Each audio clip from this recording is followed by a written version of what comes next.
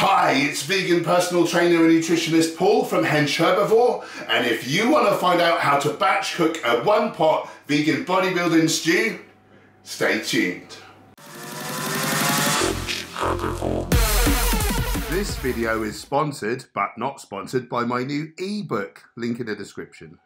Let me introduce you to the fellas. Use whatever veggies you like. I've got 200 grams of kale, a couple of handfuls of mushrooms, a carrot, a red pepper, a leek. I've got 1200 grams of potatoes. I've got a can of butter beans, black beans and chickpeas. Use whatever sort of beans or legumes you want.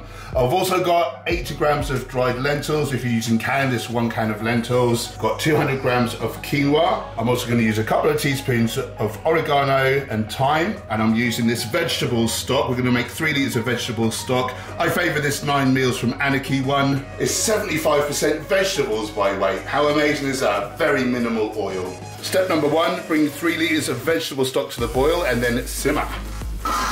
Now we chop the vegetables.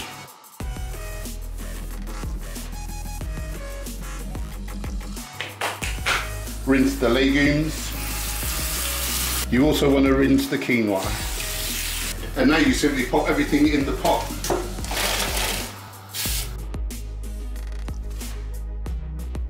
Cover and cook for 15 minutes.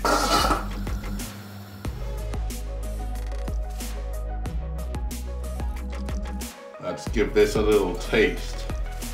Spud there, like a Great British spud.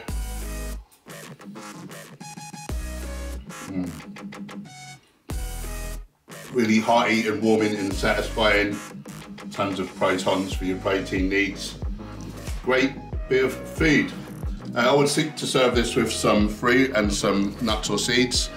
Because I'm on a bulk, I've got a lot of almonds there. You know, I'll eat more nuts and seeds on the bulk, get the calories in, and I've got dried fruit, I've got dates. Were I to be on a cut, I'd simply switch this dates out for, say, an apple. I'd have a small amount of almonds. Pretty much it's the same things, and we're just changing the caloric density of the foods. Anyway, I'm gonna get this lot down my neck. See you in the next video.